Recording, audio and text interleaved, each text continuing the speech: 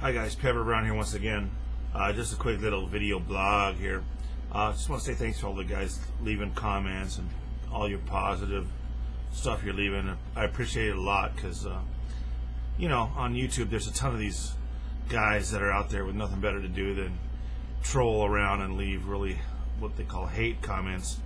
And I've been through all that, and I'm sure I'll continue to go through that. But for the guys that are supportive, I appreciate that a lot. It makes it all worthwhile. You know, when your day is going crazy and you're in a bad mood, it's nice to come in and sit on the computer and look at all the positive things that people say. So I'm going to continue on with these lessons with you guys. I've been teaching a long time, like 32 years, and I've taught over 150,000 guitar lessons in 30 years. So I can help you out, definitely. I know quite a lot of stuff. I've studied music all my life, and I continue to study music.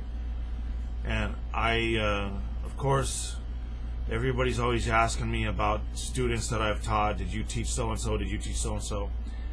And, you know, I used to get annoyed with it, but all I can say is, yeah, I did. It was a long time ago. And, you know, it was for a while, a long period of time. And so, you know, it's cool. Just try to get out of it what you can get out of it. Don't worry about copying, you know, whoever the latest famous guitar player is, because my approach with these guys and all the lessons I teach is going to be the same approach I do in these videos. It's the thread is continual all the way through. And all I have done is enhanced it and refined it over the years. So when people are asking me, are these the same lessons you taught Buckethead? Well, they are, but they're not, because I've improved upon them since that time, way long ago.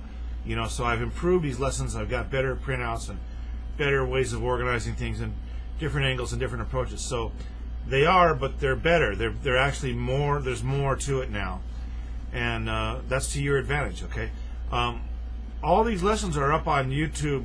I'm putting them all these up here in hopes that when and you know eventually when my DVDs come out and are for sale, that I'll have a built-in base of hungry customers who want to buy them already. So actually all this is for selfish reasons, if you want to look at it that way. But for now, you know, I just do this for you guys because there's so much information I have. I mean, if you really just think about, you know, I've been playing since 1966, man, and I've been studying guitar since then, and I've studied with some really heavyweight players for a long time, and I've been to some really top-of-the-line music schools, and I teach Guitar University, and I teach a lot of private students. I've been doing so for 30-something years.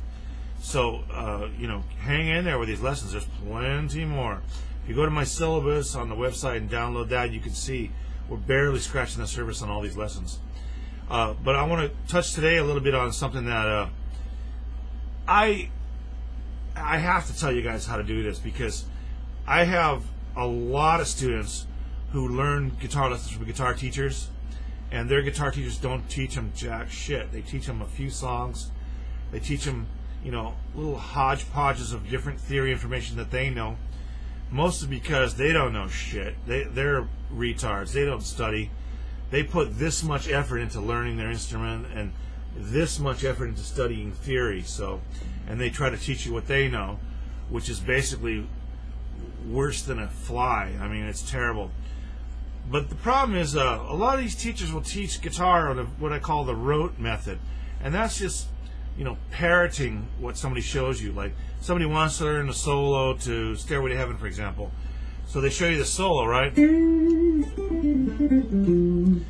But they don't show you what scales that are being used. They just show you the notes in the solo, so the student can learn the solo, but they can't really figure out how to incorporate those ideas into their own playing. What I do when I teach solos is, first, before we do the solo, we figure out what key it's in. Then we figure out what scales are being used. Then I make the students learn the scales first. That's your roadmap for what the solo is doing. I've had great success with all my students doing it that way. Second thing, what I want to touch on today, chords. Okay, a lot of teachers give you this basic chord book stuff. You know, we're gonna learn a D chord. You know, a G, a C. You know, A. They, you know, a lot of teachers just teach you those basic chords. You know, which is fine. But you know what? All the guys that have studied with me know bazillions of chords, and here's why. Because I teach beginners in a different way, my way of doing it, all right? And this is something you guys are really going to like. I know you can use it, and I know you guys, the light bulb's going to go off, and you're going to start using this stuff right away, and you're going to freak out yourself. You're going to freak out all the people that live in your house, which is a good thing, and then you'll be thanking me again for this lesson, because when I teach beginners how to use chords and how to learn chords, I put my slant on it once again, and you see all my students who they are and what the results are. So, you know, you got to trust me on this. Okay, here we go. So, here's the deal.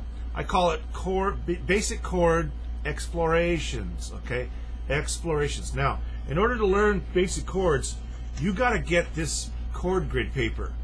You got to get this. Go to my website and download it. Make some on your own. Whatever you got to do. Get yourself a stack of these. Not one, not two, about 20 of these, all right? The next thing you need is the most important invention of all humanity. It's called a device of writing, all right? Get one of these devices of writing and learn how to hold it and learn how to use it, all right? Just kidding. Anyway, here's the deal. We're gonna learn some chords, and you're gonna write them down as we go, okay? This is real important. Don't bypass this step. Go to my website and download these. And, you know, if you can't find them, you know, keep fishing around there, up there. I don't know the exact path and file name off the top of my head, but my website's www.pbguitarstudio.com. Go to lesson downloads, and they should be under the guitar tab and or neck diagrams and stuff like that. Download those, and then you may want to get the longer ones with the full neck on there for doing your, you know, longer chords and your scales. Okay, so download those, print them out, you know, make yourself a stack of these. Okay, all right. Now, next thing we do, chord explorations. What I show these beginner guys is, of course, we go over the, you know, A7, you know, D, D7. You see that? Okay. All right. That's fine. Every book on the planet, every beginning guitar book in the world is going to teach you how to do that stuff. Go get those books. If you don't know those basic chords, you know, go learn them. Get the chord, you know, practice these chords. Now here's how you practice them. I did this on a previous video, I'm going to go over it again. You play the chord, D7, say it out loud to yourself, mentally say it to yourself, look where your fingers are, stare, you know, do this, stare at the chord, right? And then take your hand slowly off the neck and set your hand down on your knee, on your leg. Now look where your fingers were. Look at the neck. See those 3 empty spots. Imagine 3 little white lights there where your fingers were. Now reach up very slowly and form that chord in the air and land it. Okay? That's called the chord memorization technique. You got to know that.